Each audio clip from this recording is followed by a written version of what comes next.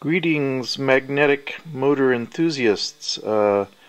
Little introduction here to my Sky Collection inspired MAG-LEV Bedini motor,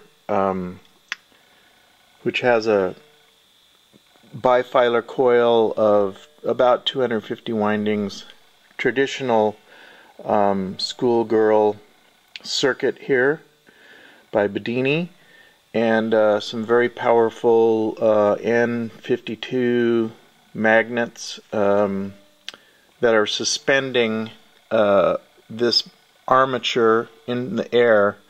One side is touching. Zoom in on that. That side is touching, and this side over here is not even touching. So, but it is being held by a magnet on the end there, and also a magnet on this end here. I thought a little graphic here explaining the particulars of the armature might be helpful. There's three magnets on the armature. On the edges are two outer south-facing magnets which have opposing south magnet suspension system. And that's a view of that whole system there. You can see that it's a pretty powerful suspension. You can't hardly even move it, really. And then what drives there's the Daffman Bedini chart. But what drives the whole thing is the Neo-Mags has north-south facing from the core, and these outer magnets look the same, but they're actually magnetized axially, so south-north, north-south, and then, but this one is one half of the magnet is south and the other is north. For this demonstration, I'm just using two 9-volt radio batteries to power the whole thing. I have, of course, the schoolgirl circuit is one run battery and one charge battery. And this little circuit here, it's a traditional schoolgirl circuit. So let's give her a spin here.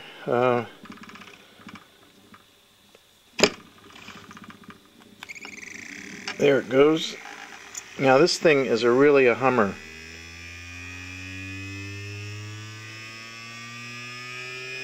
And mind you, this is on a tiny little 9-volt battery. I have to do an amperage usage thing, but I mean, this baby hums.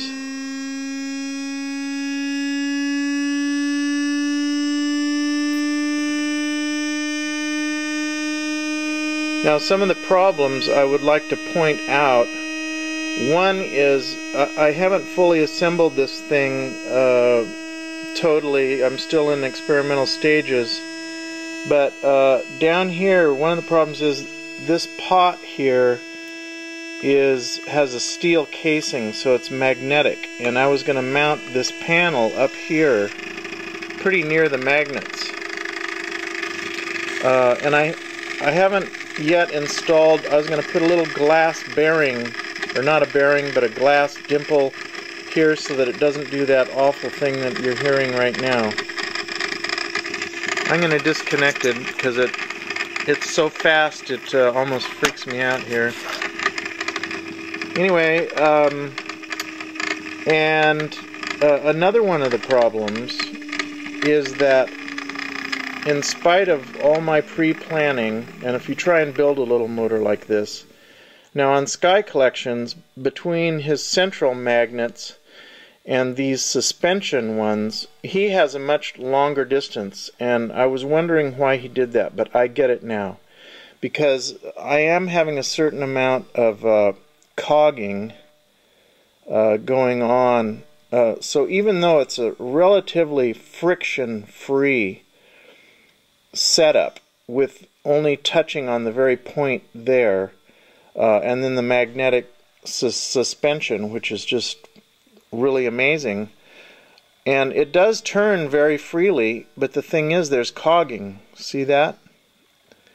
It goes around a few times freely, but then the cogging is what is actually causing a lot of the friction in this motor. So if I was to redo it, I would make these axle parts, I would have these magnets a lot further apart from each other, because I think what's happening is the suspension magnets are actually being attracted to the like pole of the armature magnet here in the middle. Another thing that you can do is, this is kind of amazing, and now I have it set over here against that Neo, but it does work either way.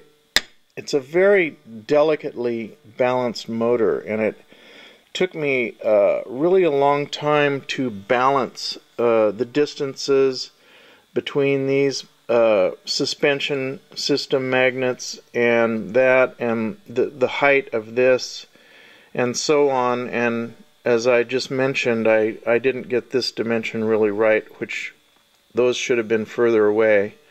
Or I might have been able to use narrower magnets here. I thought this was a good way to go, a great way to get a perfectly balanced armature. It may have some other problems, but one thing it doesn't is balance, and it's a really perfectly balanced system. So anyway, I just thought I'd give you a little rundown. Maybe later I will try and post some energy use statistics. And also, I had a question for anybody who has any information about any kind of magnetic shielding I could use to shield between the coil and these magnets, and especially the suspension magnets and the armature, to try and prevent that cogging. Because if I could get rid of that one last little bit of drag, which is pretty considerable, really. I mean, you know, I can feel it when I try and turn it. So even though I'm eliminating the use of bearings, which is great, I've got this magnetic cogging going on. So anyway, feel free to ask any questions, and I'll try and do an update as soon as I have a chance. See you next time around.